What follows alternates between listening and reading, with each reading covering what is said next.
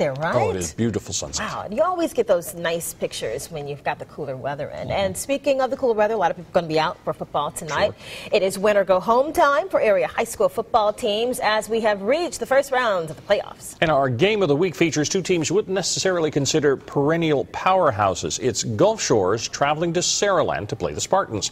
Now, Gulf Shores is 2-0 against Saraland, so the Spartans want revenge tonight. And if they do it, they'll do something they've never done, get past the first round of the playoffs. Yes, Saraland is 9-1 on the season, the most wins they've ever had.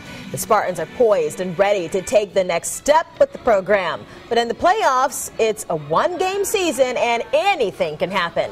The head coach certainly knows that.